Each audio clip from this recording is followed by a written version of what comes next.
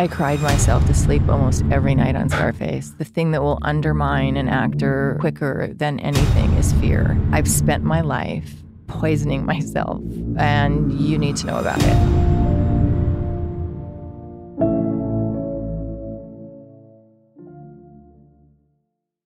Michelle Pfeiffer just told us she runs Puffy. I don't think I believe that, Michael. Listen, if 7-year-old Michael Bosler could see me now sitting with Catwoman, let me tell you, it's one of those life moments. Yeah, Michael was pretty excited. I would love to give a little context of the audience to where you grew up and what your life was like before you became an actress. Oh, wow. Before I became an actress, I was working at Vaughn's supermarket.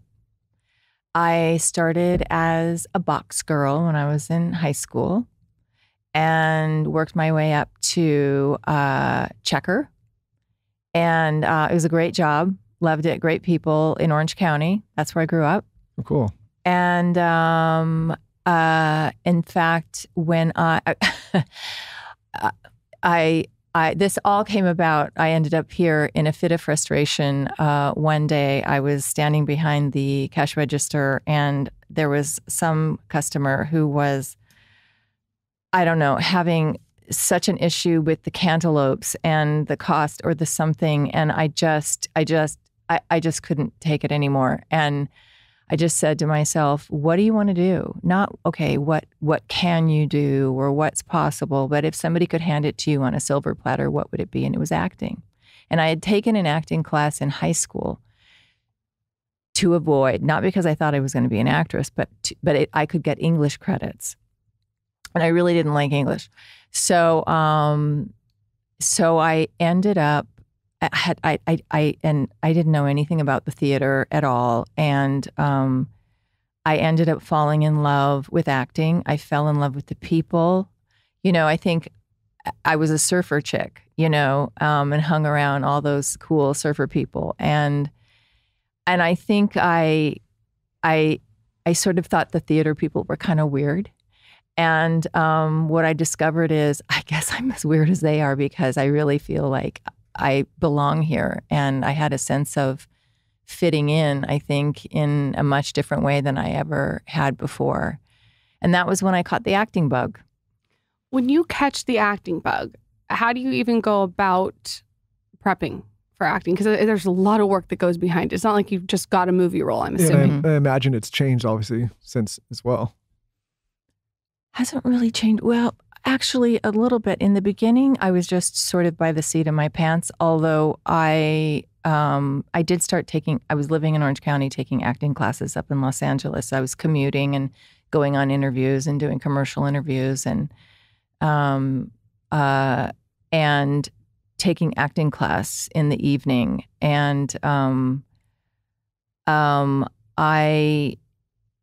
so I really started out just instinctual, really. And I think I always felt a sense of that imposter syndrome because I didn't go to Juilliard and I didn't go, you know, I didn't have that sort of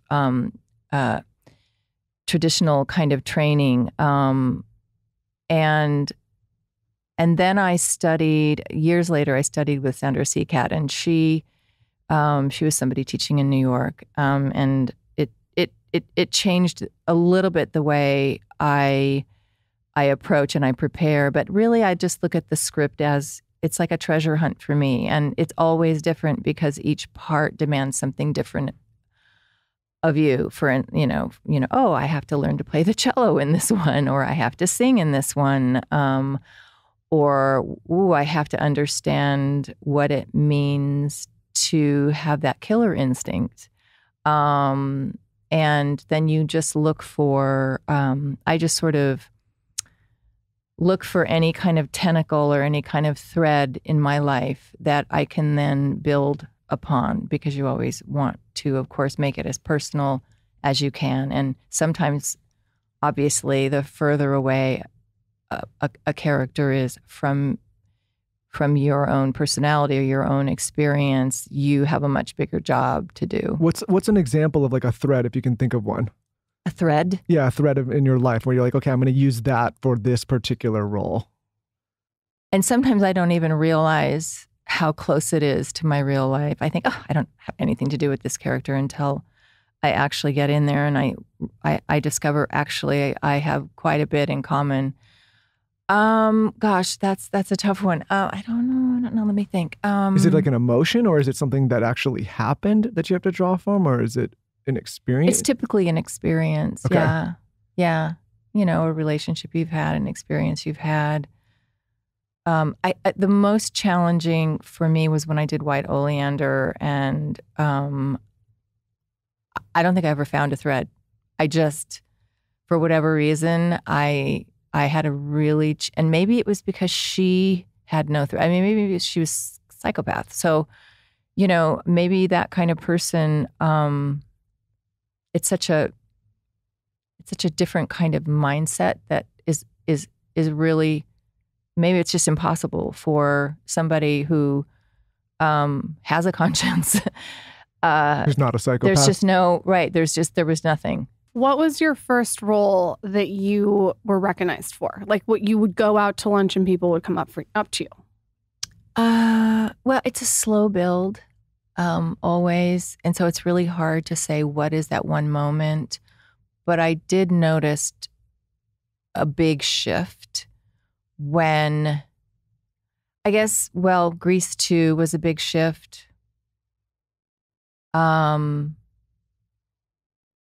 First it was Grease 2, then it was Scarface, and then when Witches of Eastwick came out, it was another kind of, I noticed it in sort of seismic sort of shifts like that. And I remember when after I'd filmed Witches of Eastwick, and then I went away for a while, and I was out of the United States, and I came back, and it was just different. All of a sudden, my visibility was a lot higher.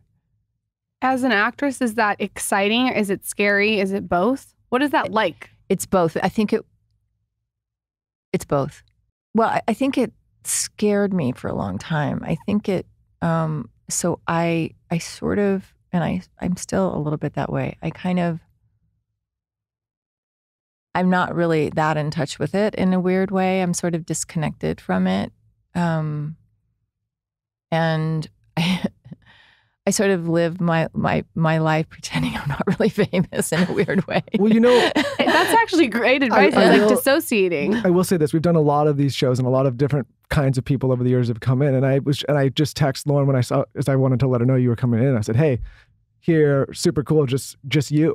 Right. And sometimes you see like these entourages show up and all these things, and it's such a production.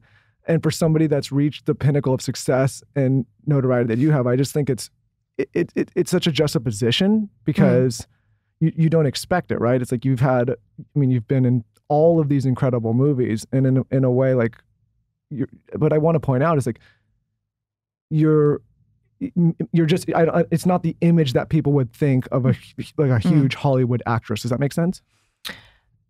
Yes. I forget that. I mean, there are times when you have that entourage if you're doing a huge press junket and you're,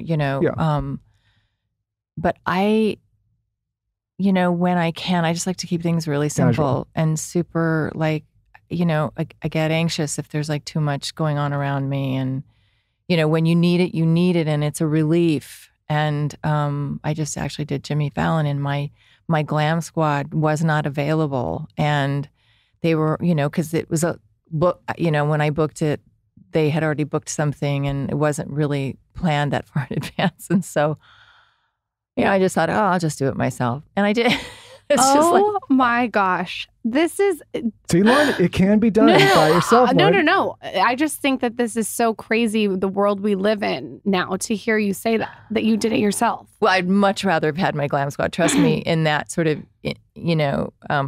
instance. But and I used to do my own hair and all the time. I used to do it on my own makeup a lot when I I did my own makeup, because it takes it just took a while for people to get to know my face, and then I just wasn't, and then you're in your trailer and you're like rubbing this off and you're redoing this. And it was too stressful. And so I I knew how to deal with my puffy eyes like nobody else. I don't think puffy eyes. I can't believe you're saying that you're puffy. No, I'm a puffy girl. I am. Oh. I go puffy. Yeah, I like get it. wine, I get it. forget it. I know. One glass of wine. Nope. One. Yep. Nope. So puffy the next day. Can't. When I fly, nope. Nothing. Yeah, we just flew in this morning. Yeah. When a theme that comes up on this show a lot of times is people write in wondering about how to find confidence or how to build confidence. Mm-hmm. When you're starting out in your career and then all of a sudden you're sharing the same screen, sharing the same script with someone like Al Pacino, do you go in and are you fully confident, or do you still have some of that imposter syndrome? And what does that look like at that point in time? I cried myself to sleep almost every night on Scarface. Okay, because that's how confident I was. Because the theme was so dark, or because the acting was so... I mean, that was an intense movie. No, it was very intense. Well, the auditioning process was really intense and grueling, and I think I auditioned for I don't know, it was like 2 months, maybe. It felt like a year, but... And when you auditioned, did you know it was across from him, or did you just liked the story or the script?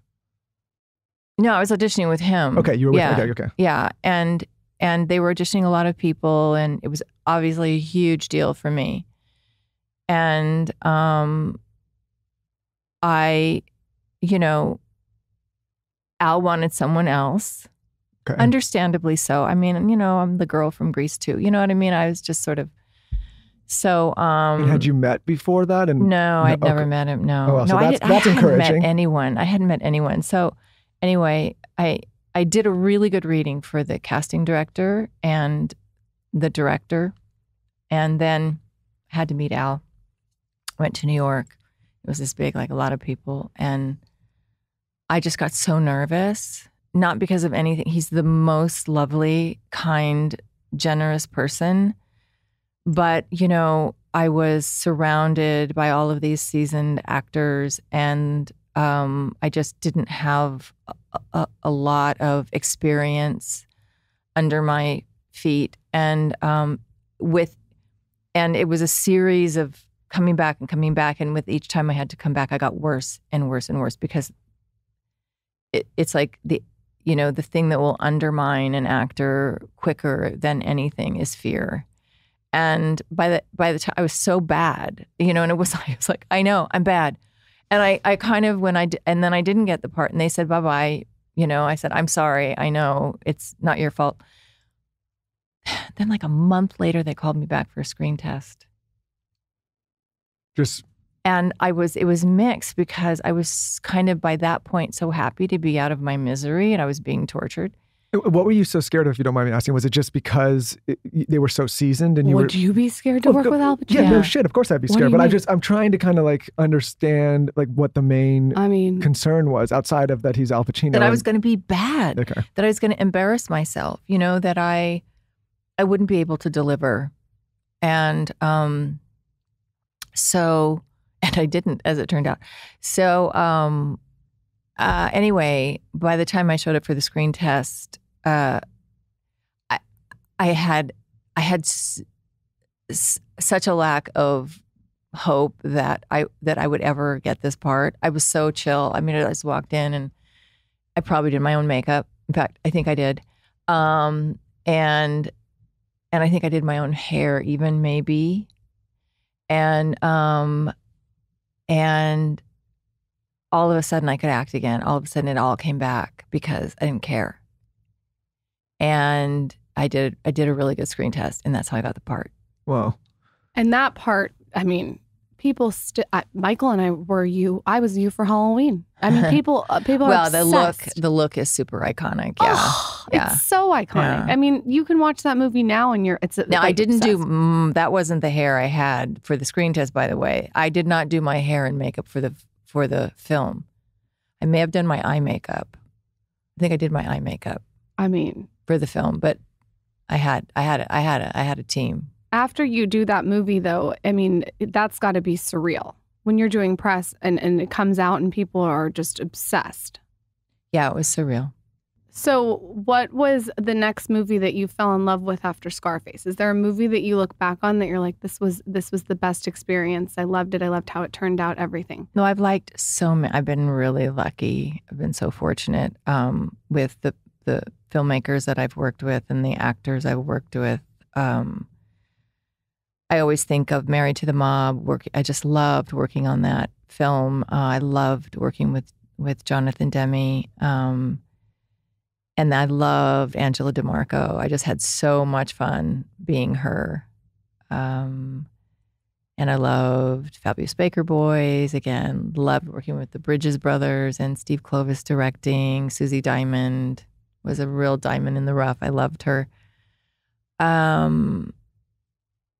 And I think, probably playing those types of characters are closer to maybe who I am. I assume it's easier to play characters who are closer to you. Yes and no. Sometimes if it's too close in an emotional way, it's sometimes your own psyche gets in your way of tapping into those places. When you're doing White Oleander and you said it was the farthest from you and there's like a dark energy around the role, does that take a toll on your regular life? I wasn't happy. I mean, I was counting the days that it would end because it was torture for me. So the vibration of the role seeps into your life because a little bit. Yeah. I mean, I'm not the kind of actor that stays in character all the time. It's like Daniel Day-Lewis showing up as Abe Lincoln to the right. Like no, I'm not like that. I'm not like that. But my husband has said to me, but you do disappear a little bit, when you work.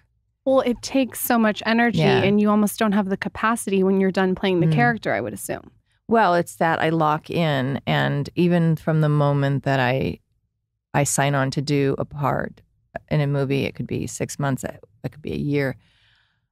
I'm thinking about it all the time. It's sort of there. And so that's another reason why my agents call me Dr. No. I'm always a little bit resistant, actually a lot resistant, to commit to things. Because once I commit, it's just working on me. And I like to have just a blank slate ahead of me.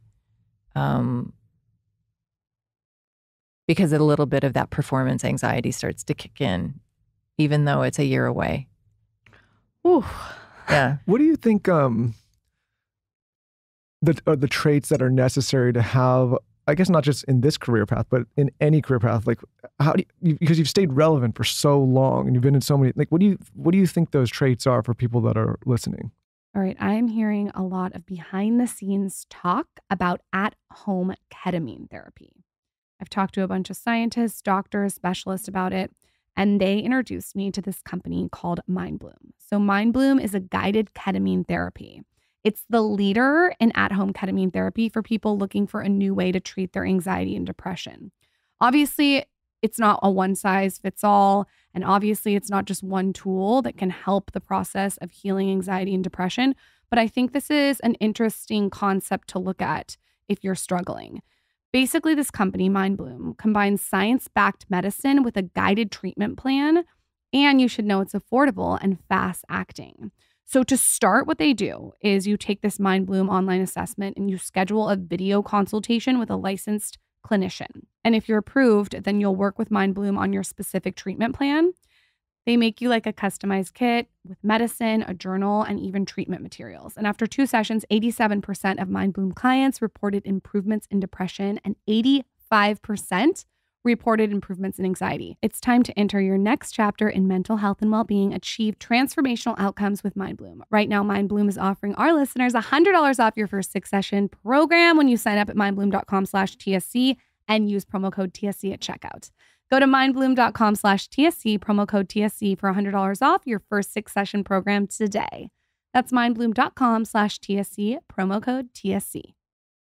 Having a toddler and a husband who gets hypoglycemic easy, I have to have snacks and I have to be really strategic with the snacks. So what I did in my refrigerator is I made it over and I made a shelf just for snacks. And I made sure that the snacks that my toddler can reach are good snacks. Like I wanted to make sure they were organized for her so she could just open the fridge, grab something. And also for Michael when he's running out the door. And one of those snacks in the fridge is Perfect Bar. So The one that's the most famous at our house, I say it every time, is the dark chocolate chip peanut butter with the sea salt. It is absolutely delicious. Like, it honestly tastes like you're having some kind of sweet. It has like a cookie dough texture. It's creamy, full of flavor. I'm just telling you, this bar is legit. But it's made with freshly ground nut butter, organic honey, and 20 organic superfoods. Plus, and this was like the real thing that I was into, it has 17 grams of protein per bar. And the mini ones that Zaza usually has 6 grams of protein. So they're getting protein, which we love. This is a great snack after you've worked out, if you're on the go, if you're traveling. I mean, I know whenever I go to the airport, I always bring my own snacks because I feel like there's nothing healthy there. So this is a great one to bring on the go. Perfect Bar knows it will be love at first bite. So for a limited time, they're offering you a chance to try their refrigerated protein bars for free. So here's how it works. You sign up for their email or text and upload a picture of your receipt from your local grocery store, and they'll reimburse you for the cost of 1 bar directly into your Venmo or PayPal account. Pretty cool, right? All you have to do is go to perfectsnacks.com/skinny to get a free Perfect Bar today. That's perfectsnacks.com/skinny. You get a free Perfect Bar today. Happy snacking.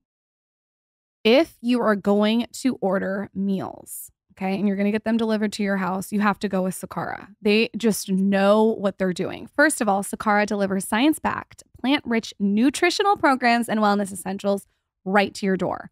So they have ready-to-eat meals that are nutritionally designed to deliver results, from weight management to easing bloating or even boosting energy and clearer skin. Here's the deal. Not only do they have incredible organic meals delivered straight to your door, I'm a huge fan, but they also have tons of wellness essentials on their site. So you've seen this on my stories, but I'm obsessed with their chlorophyll. I'll do it in the morning with lemon. I'll put ginger in there. Sometimes I'll put mint and ice, and it just makes your water a little bit better. I also always bring my chlorophyll if I'm going to high altitude climates because it really, really helps you not get altitude sickness. It's wild. Actually, a listener of this podcast told me this, and I couldn't believe it. It's like a cure for altitude sickness. So get those detox drops, the chlorophyll ones. And then also while you're on their site, pick up their beauty water drops. They're so good in water and they're just like minerals. So you're going to get the minerals and the chlorophyll. And then if you're looking to not crash diet this year and you don't want to deprive yourself, but you want to make sure that you're being healthy and efficient with your time, definitely check out Sakara. Right now, Sakara is offering all Skinny Confidential, him and her listeners, 20% off your first order. So you're going to go to sakara.com/skinny or enter code skinny at checkout.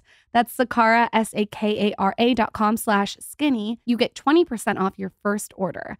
Sakara.com/skinny. But I think I've been really lucky to play some really iconic characters, you know, like Susie Diamond and Catwoman and Angela DeMarco and Elvira. And, you know, I think honestly, a lot of that is my legacy in other words. So those characters stay relevant, I think. Sure, but I guess what I'm saying is like it can't all just be right character. There's got to be, I don't know whether it's a discipline or a trait or a practice or a routine. Because, you know, so many people, especially in entertainment, they kind of come and go. Mm-hmm. I mean, I disappeared for a little while. I mean, I disappeared for about 5 years. It was just to take a break, or? I was having kids and we moved.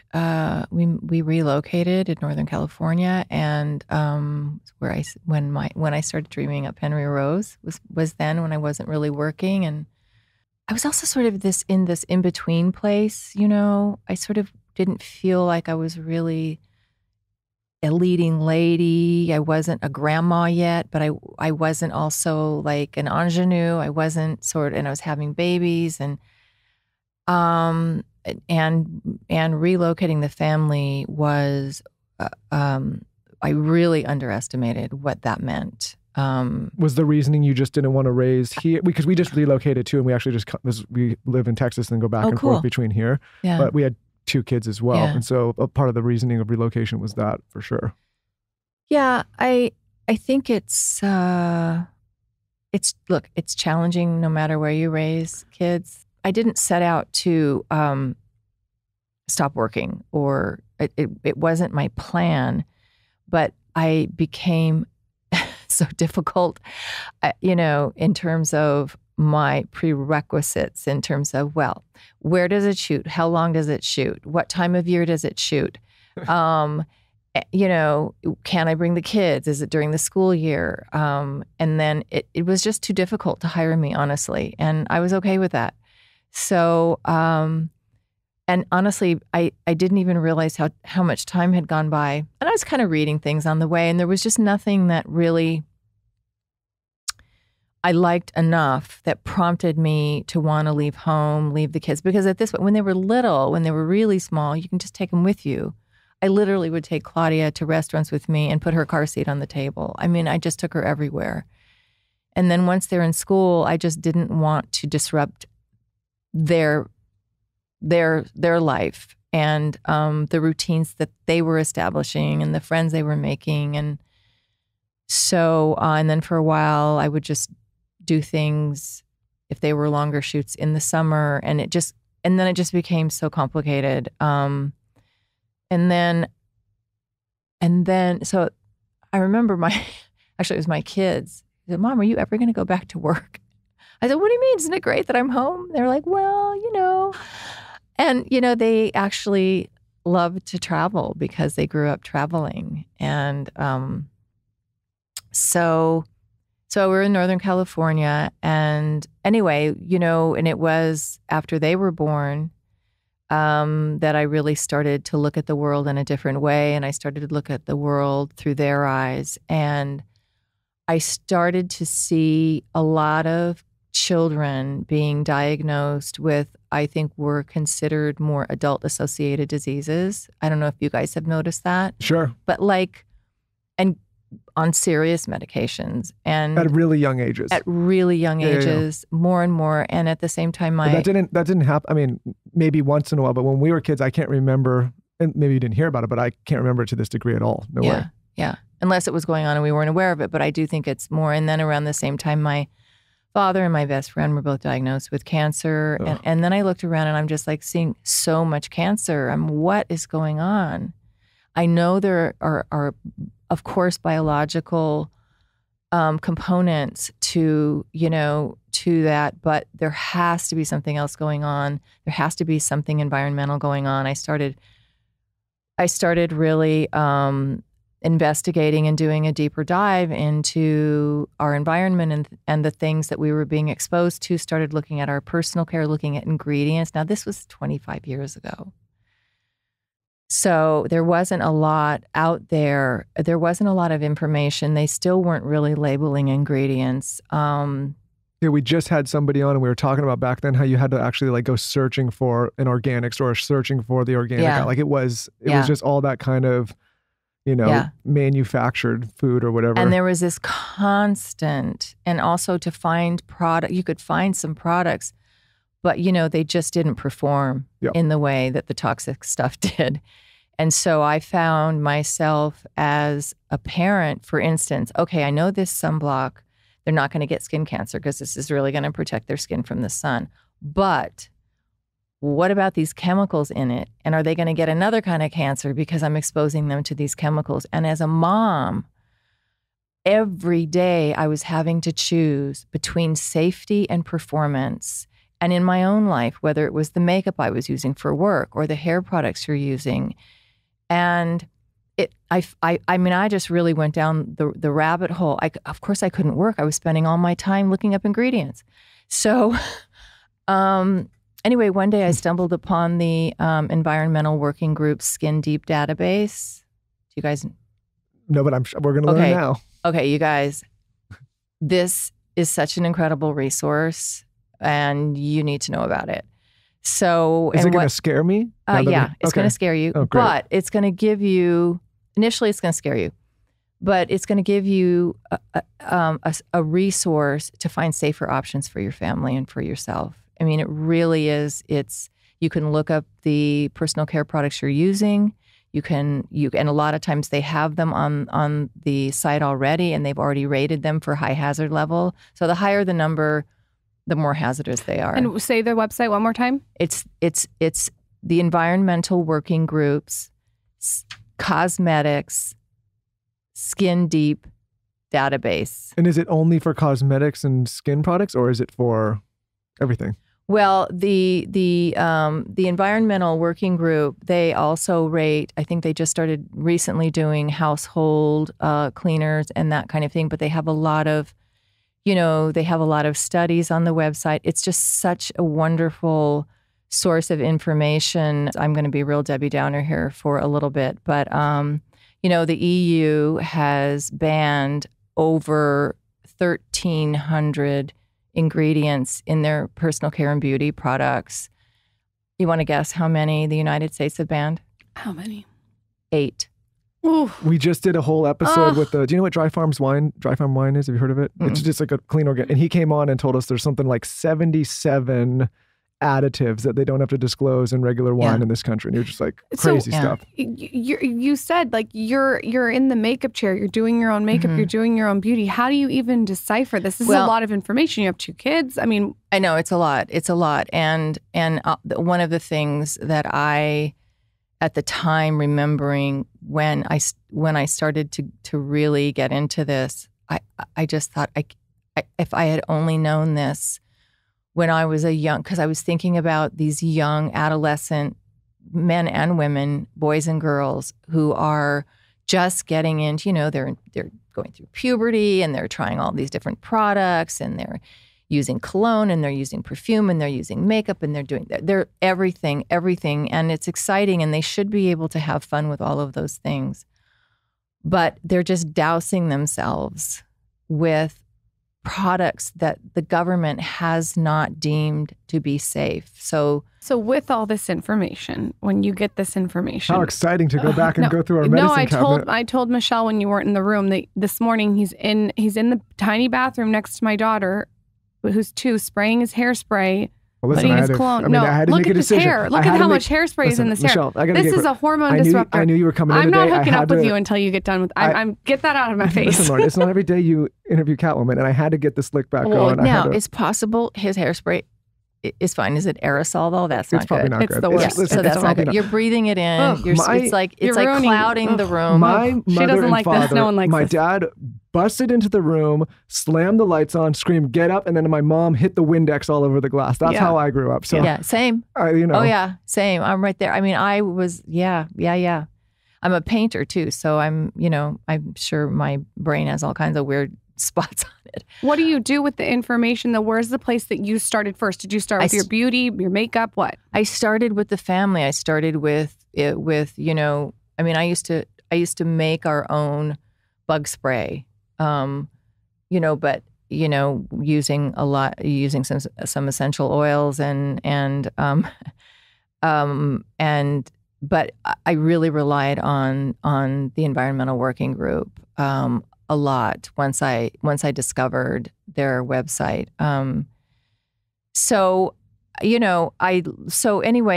What would happen is I would look up ingredients over and over again, and they would seem to be fine and safe, and then all of a sudden, fragrance would ping really high on hazard level.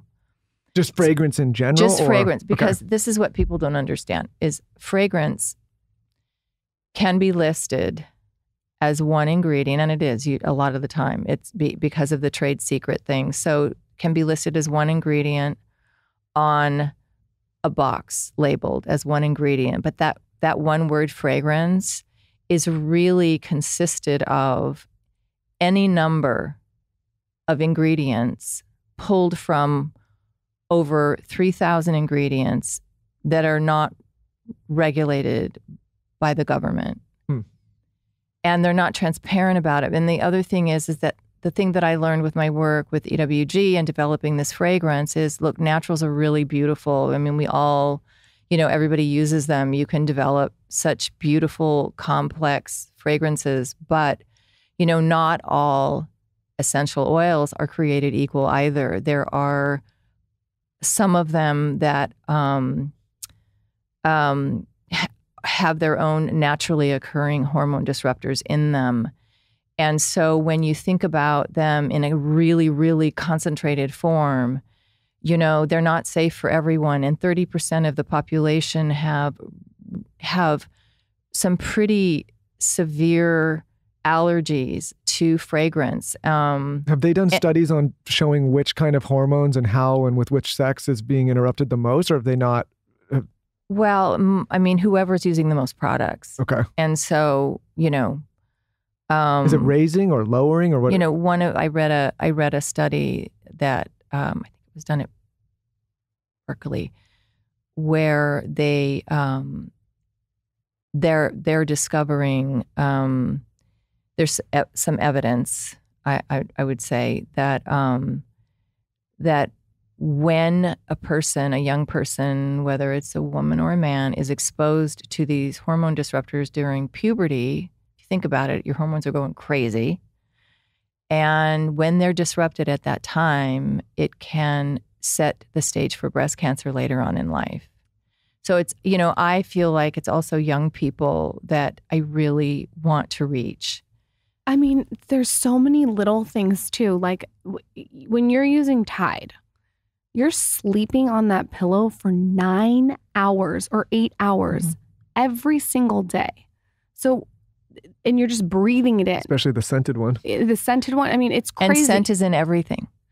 It's crazy. And then even I was thinking when I was breastfeeding my son, I told you this, I put perfume on and then I'm breastfeeding him. And then I'm like, oh my God, he's sucking on the perfume.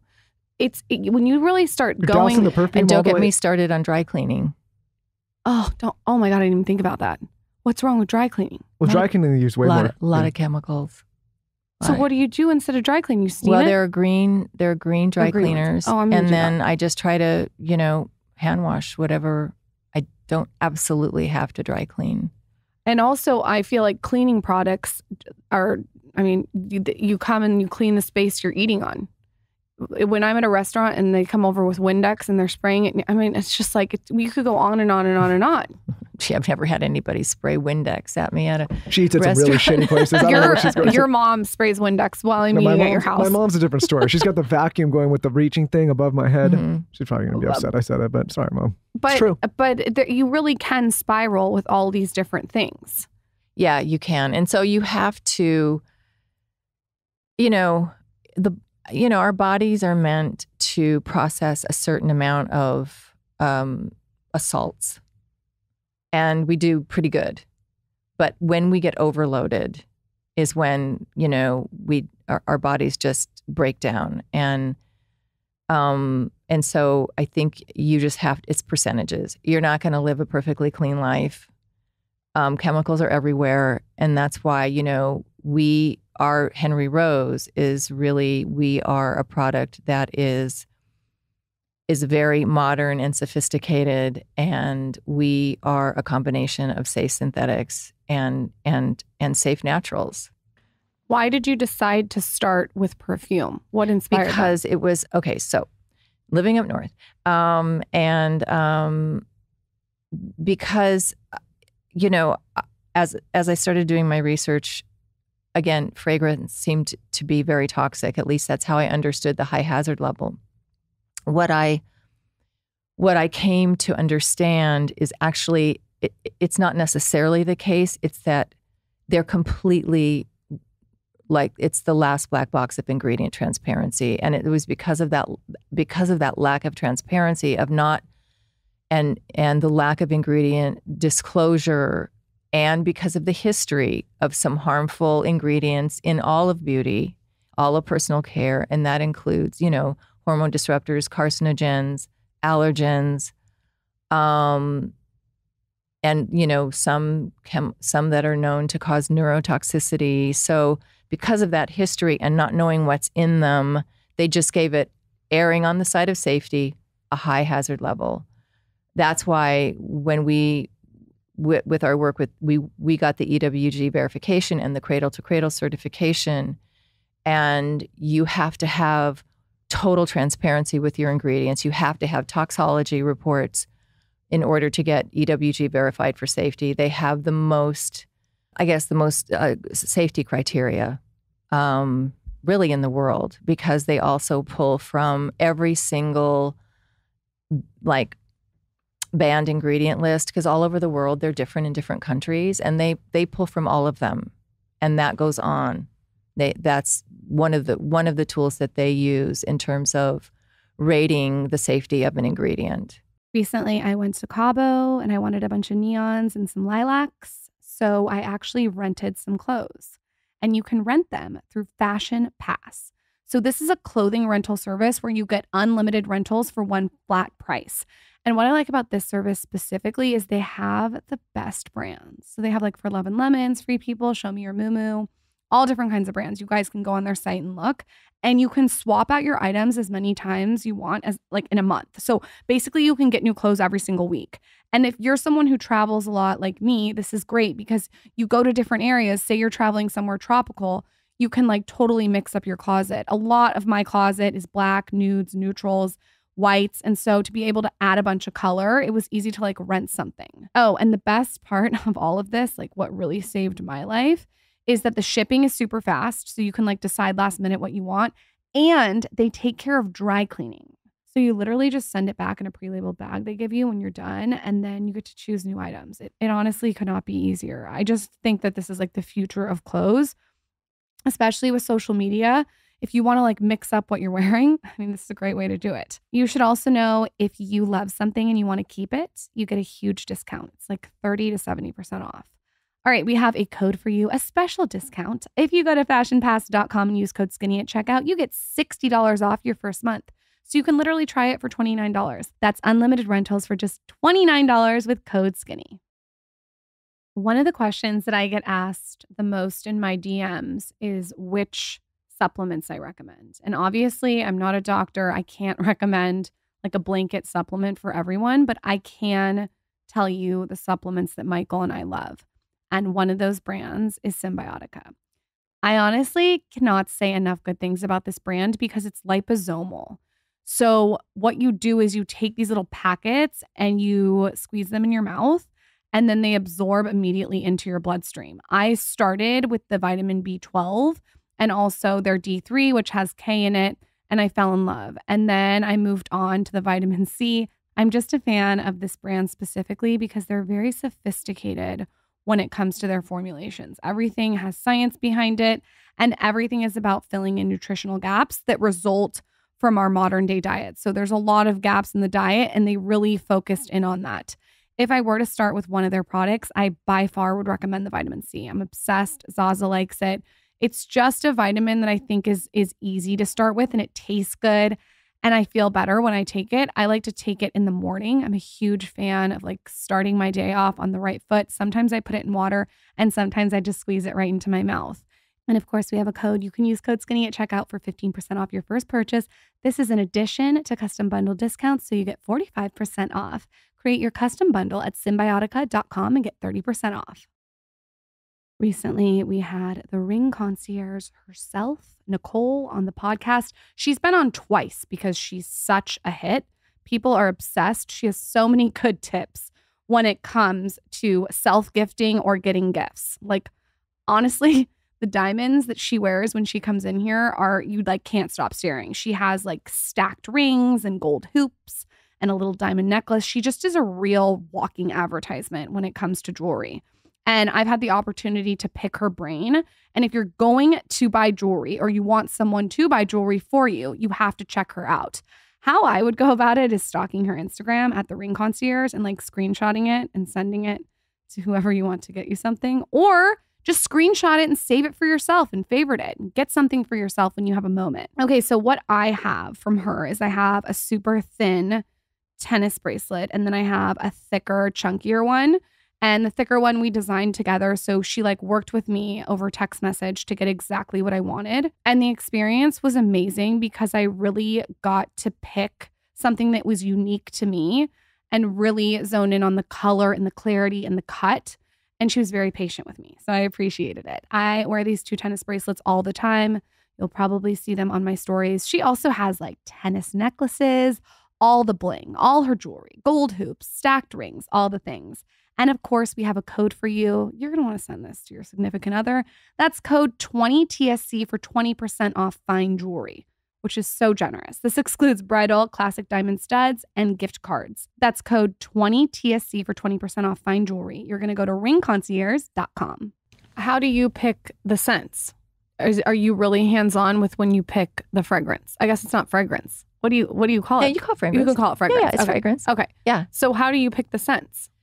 Well, the very first, it's sort of evolved over time, and all of them are based on a scent memory. And the first 5 that we launched with in 2019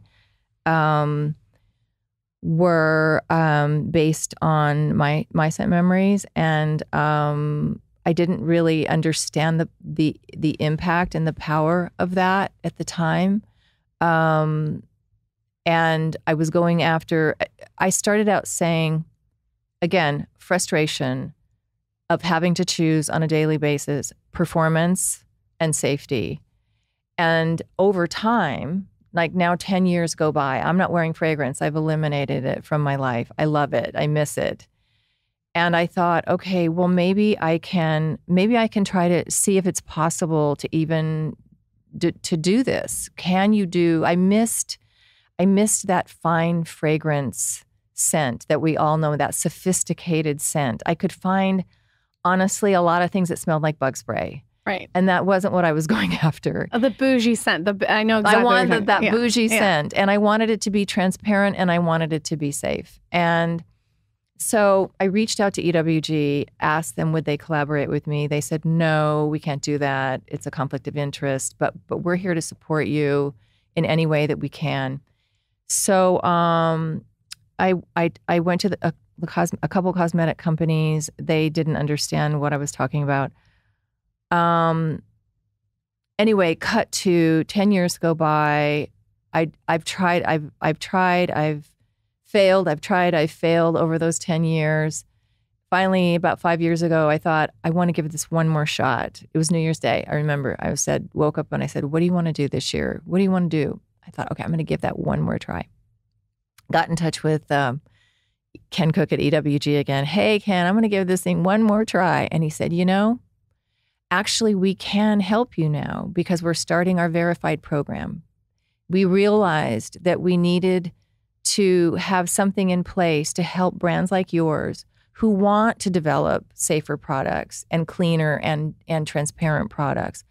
But they need some guardrails, they need some help, and they need some guidance. And so along with EWG, and they said, and he said, you might want to consider this clean movement has really taken hold. It's really gained a lot of momentum. You might want to consider approaching the fragrance houses directly. And I thought that was nuts. I thought why would they want to do this, And as it turns out, they did. And ultimately, I ended up working with the International Food and Fragrance, IFF.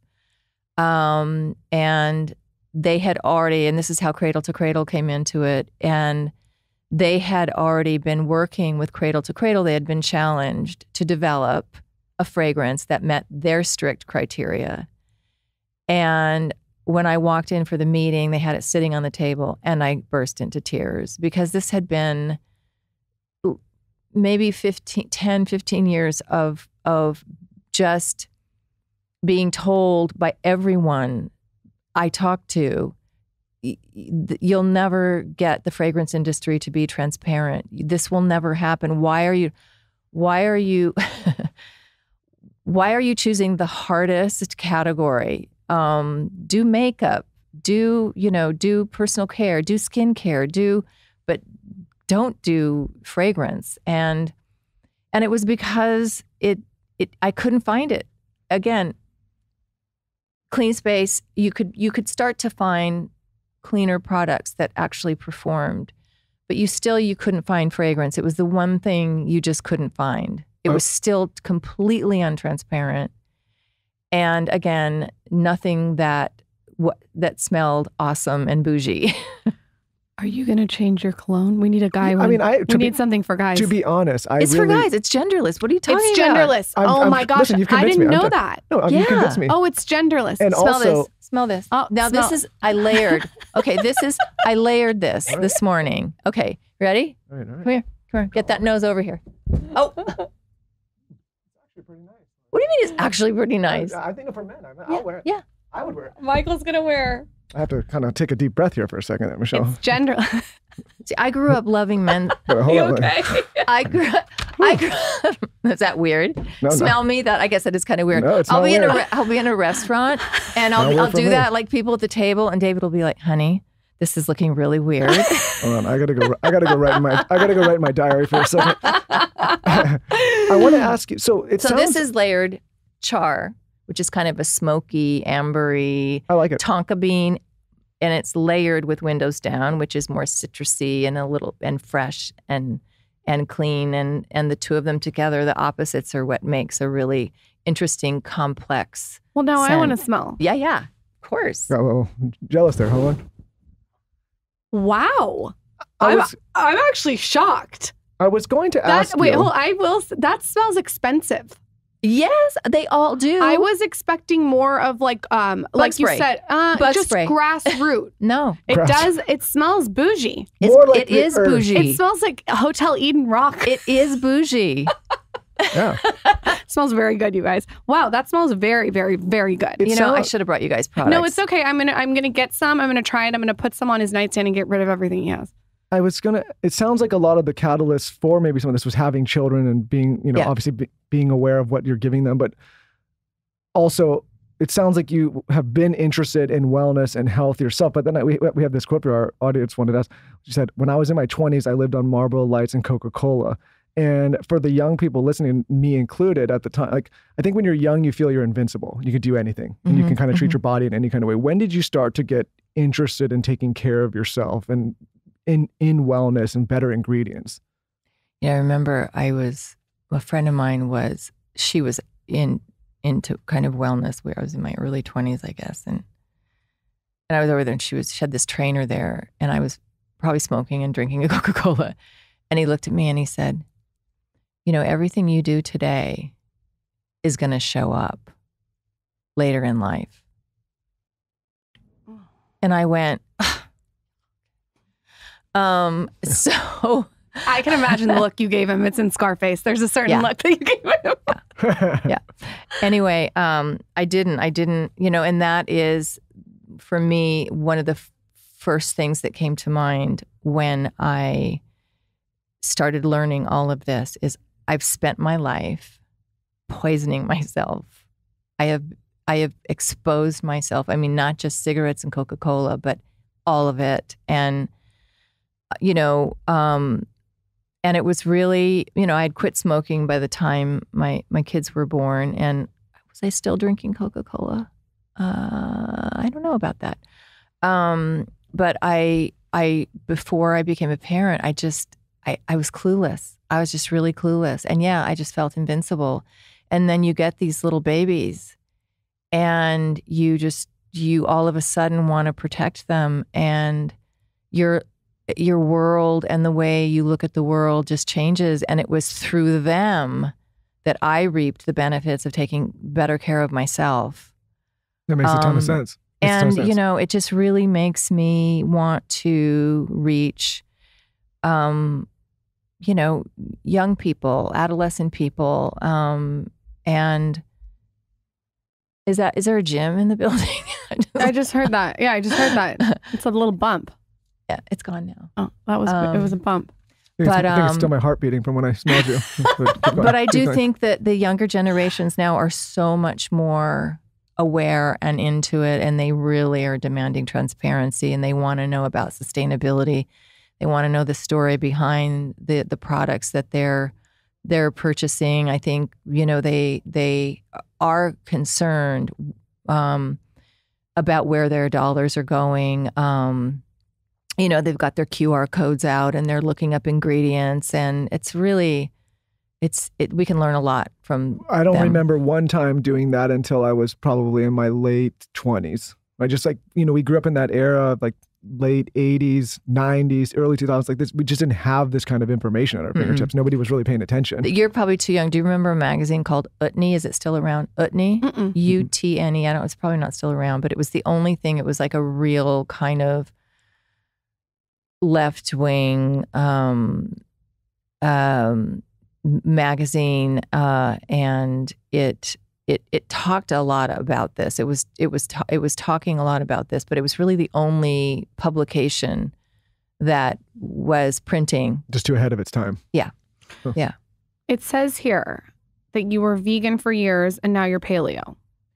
You know what? I am not anything right now. I just eat clean. I mean, most of the time, got to have a little fun.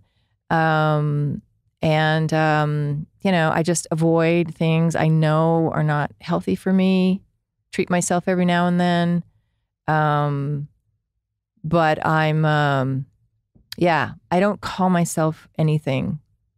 I Did guess you like being vegan? I did, but I wasn't eating a healthy vegan diet. That's why I'm not vegan, because I feel like I would just be eating pasta. I ate just carb. Which I love, by the way. I was so excited. I'm like, oh my God, I get to eat all these carbs. And then after a couple of years, I just wasn't feeling good and looking good, and talk about bloat. It's really, getting really bloated in weird ways. Yeah, it's hard to get the protein. I love meat, and I'm getting very serious about where I get my meat. And there's this place called Force of Nature. Oh, okay. They have the best meat, and I think it's Michelle approved. I feel like it's in line with Henry Rose. Okay. Force of Nature meat. If you guys are looking for a meat company, Well, it's all sustainable and grass fed and responsible. Okay, grass-fed's really important. Yeah. I mean, that's the thing. They do all these studies about meat and the harmful effects of red meat in particular, but I never see them differentiate between grass-fed red meat and the kind that is filled with antibiotics and hormones and corn-fed. And I think there has to be a difference. Well, if you look at in some cultures, like Mongolia, for example, or even many of the Native American tribes, many thrived off of just meat, right? And raw meat. And I think it's important to understand that distinction of these factory farmed, poor practice places compared to something that's sustainable and responsible. It's horrifying when you see those. Oh yeah, and so who would want to? If you see that, who would want to actually eat that? Many are kind of forced to because they don't know or they don't have access. But right.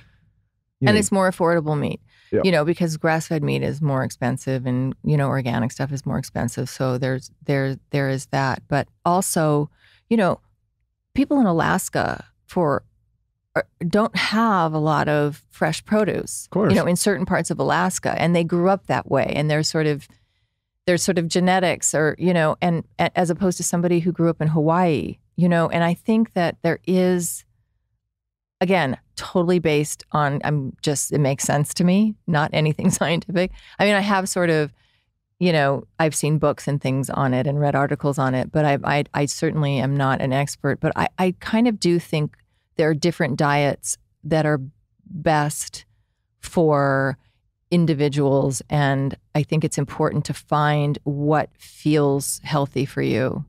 I agree with that. I think what's hard for me to comprehend is when people take blanket tactics and then try to apply it everywhere, and when there's a disregard for evolution, meaning if certain populations or certain peoples evolved eating a specific way, like Mongolia, for example, if you don't have access to certain produce and you're eating a ton of meat, it would be very difficult to go to those people and say, you all have to be vegan now, because their entire ancestry evolved on this diet. And that's where I'm like, okay, well, you have to kind of look at genetics, evolution, sources, all of the different kinds of people, how this works. You can't just be like, red meat's bad, don't ever eat it again, right? Yeah, I tend to agree with that. Yeah.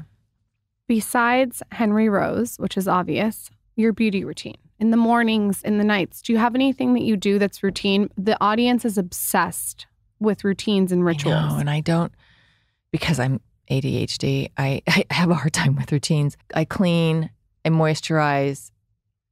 That's kind of it. Simple. Super simple. And honestly, for me, I find that my skin looks the best when I'm eating well and when I'm exercising on a regular basis. I think that the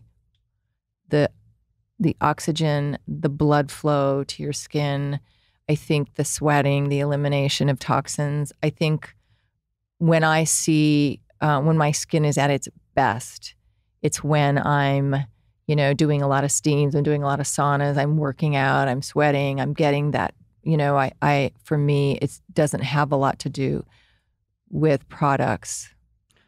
I love the sauna. Love the sauna because we're puffy. I know, right? Oh. Have you ever tried a cold bath? My son does cold baths. not a bath. I've stood under the shower for all of 10 seconds. Okay. That's as far as I've gotten. Well, now you have an ice roller that you can put in the freezer. I want to do that though. I'm really. You know what? I'm telling you. You do it. I do it I'm gonna 3 show times a you. week. How I long have do a you protocol. I do 2 minutes, 2 minutes, 2 minutes, and sauna in between. We do like 41 degrees, and then you go sauna, Life-changing. cold, sauna. But you know what's crazy is all these kids right now are sick because they've all been stuck indoors, and so a lot of kids are getting sick going back to school. We don't get sick because we're doing this protocol between sauna and cold, and the immune system's just. I mean, I don't.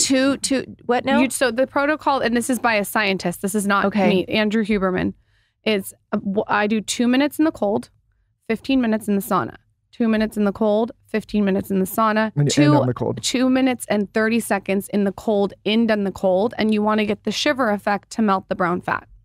End on the cold. See, that's what always confuses me. Now, how do you do the cold? You want the body to warm back up naturally. But where did you fill your bathtub with ice? I'm going to show it to you what right do now you do? while you guys are talking. You have it? You have like a tub? We bought this thing called, it's Blue Cube. I want to give them a good plug because we talk about them all the time, and I always, Blue Cube baths. And what's cool about them is they make them like they're really beautiful products. It's gorgeous. It's like a wood bath. Yeah. Show it to her. And what's great about that product is it keeps it freezing cold the whole time. You have to refill it. It has a filter and goes in and out. So it's just filtered water over there. You put it, and then what's nice about that is like it feels like you're in a running river because the water's constantly moving. And what makes that difficult is when you get in a cold and you're sitting in a bath, you've developed this thermal layer that's around your skin, so you actually can stay warm. But with this, the water's moving, so it's like being in a river. Nice. So you're always freezing. So you're freezing the entire time. It's fun to do with your kids too and your husband. The way I look at it is, I feel like it's the hardest thing you're going to do, hopefully, in the morning and in the day. Do you have a pen? Yeah. I'm gonna write it down. I'm gonna hook these guys up with you. They're gonna be excited. Blue Cube baths. Because we've been thinking about getting something like this. Well, I think this is the best one. We wanted it outside, right? It's outside. And we wanted something that looked nice. Yeah. So relaxing when you wake up in the morning, you get a little bit of sunlight, you're sitting in that cold plunge. It moves the water like that. It's like doing a line of crack cocaine. I'm not, like you, Whoa. It is the best high. 2:30 end on. And 15 minutes in the sauna each one. And if you want to see the protocol, it's by Andrew Huberman. Yeah, if you look up Huberman, hey Andrew, he has a whole protocol and he has amazing podcasts on this. We actually did one with him too, and he gave the whole thing. But what he basically told me, I was talking to him, and he said if you can get 11 minutes per week, that's all, in cold exposure to that degree. So you could break it up 3 minutes one day, 3 another, and then 57 minutes of sauna a week. You could do more, you could do less. Like, that's what's been proven in the scientific journals to actually show health benefits. My agent stays in the cold bath for 10 minutes. That's a really long time. But that's you know what that is? That's mental toughness. It's building that's a good agent. That's a great agent. Yeah, he's a good Keep agent. the agent. But the cold, what it's done for me postpartum is that I feel like it's helped me melt a layer of fat that I would not have been able to melt without it. When also, it really has helped. Really has helped. And I still have a long way to go, but it's really helped. Struggled the first time around postpartum. Really struggled. Like really, we talked about it. And this time she's kind of... It balances your hormone. It's weird. It's very weird. Anyway, that's my one tip to Michelle. That's my beauty tip. If you're already doing the sauna, ice. right? Yeah. It's great. Okay. I don't think I could go back without it now. So you would say sauna. Sauna is an important tip for you. The detox, I agree with you. Mm-hmm. Okay. Yeah. You guys. I mean, obviously sleep, all of that, managing your stress, it's all, but diet, honestly, diet and exercise, I think are key. If to I don't your ask beauty you this, regime. The audience is going to go crazy. What's your exercise that you like? Well, depends on how much I've injured myself. I do different things. I do weights, important for your bones. And I'll do I do a lot of interval training. I do I'll do the bike. I don't know. I'll kind of mix the bike in, and I'll do the assault bike or the regular bike? The what? The assault. You know the one where you're like going like this on the bike? No. Like a bike, stationary bike. Yeah. Stationary bike. Yeah. My God. And I'll do like sprinting, sprinting. And I kind of I mix it up. I do a lot of walking. I walk a lot. Hiking. I'm going to take a lot of these tips right now, being 6 months postpartum. Let's do a giveaway for Henry Rose before you go. All you guys have to do is follow. I'm assuming the Instagram's at Henry Rose. Mm-hmm. Follow Henry Rose on Instagram, and then tell us your favorite part of this episode with Michelle on My Latest Instagram. Thank you so much for coming. Where can everyone find you? Where can they shop and support? I am 100% buying every single one of these fragrances. I'm putting. Which one do I need? We also have, well, first of all, you can, all of them are genderless. Okay. So it depends on what you kind of, category you gravitate toward. I like that. I like kind of like more like wood, like cedar. Yeah. smell. You'll like char. Char. Okay. I don't know. A lot of men are liking dark as night. Fog is really beautiful. It's a little bit light, and then some of them mixed together. Okay. Like again, char and windows down is a killer combination. We're always trying new things, but we also have other categories. We have our body cream is. If you're in the water all the time with that cold water, it makes your skin feel like silk. Looking And they, we have them with a number of our most popular scents, and Char. Look at this one. Char. Feeling dirty. That's cool. Char. No, feeling dirty. Yeah. People, Story of my I think, life, are going to be shocked. They're going to be paying attention more what's in their fragrance. I mean, And also we're in retail. We went into retail this year, which has Amazing. been huge for us. where can they shop that? Well, we're in not every Nordstrom, but we're in Nordstrom. We're in Neiman Marcus. We're in Bergdorf Goodman in New York. We're in Credo across the country. So That's cool. yeah, it's really, we're very, very excited. Is this weird that I would also use this as a home scent? For instance, like whenever, like, can I spray it on my pillowcase? I was just going to say a lot of, in fact, Smith, which is one of our, kind of lighter, sort of fresher ones, it's apple. A friend of mine he's got like the whole wardrobe, and that's the other thing is people are really using scent in such a different way now. They're really, it's like a part of their wardrobe. It's like it's like accessorizing, which is really fun. Anyway, when he gets home from work at night, he likes to take a shower and he'll spray Smith on because it's sort of clean and light, and then he'll spray his pillows. So yes, you can spray it on your pillows. Can you make Michael Bostic a hairspray? Well, we need a hairspray. You know what? Hair is a tough nut to crack. Oh. Well, listen, when you're ready and you want to shoot to the moon, you let me know. We'll get that hair going because Okay. I'm telling you, the That people. hair. Yeah. I You could look at JVN because he has a lot of, his hair products are really nice. He's been on the show. Oh, okay. Isn't he great? He's Yeah. a character. Hysterical. Love. Anyway, I've been using his products. I think they're really nice. But I don't know that he has a hairspray. I don't actually think that he does. I think he does have a hairspray. I know he has a paste. He gave me the I don't paste. know, but you got to get rid of that hairspray that you're using because it's going to light something on fire. You know what? I will. This is actually a true story. I intuitively kind of stopped using colognes. I really don't because she got rid. Now you have She one got to rid. use. So now I'm excited again because I have. I'm some. going to put this in our guest bedroom. I'm going to put it downstairs. I'm going to put it in our room. This is for me. Oh, this and we is- have candles. Oh, good. 'cause- Oh my God, I could go off on a No, whole tangent about Our this. candles. Wait, the candles. This is just like a quick note. Candles are really disgusting, huh? What's in candles that people are burning throughout the house? Actually, I got to tell you, I don't know what's in other people's candles, but the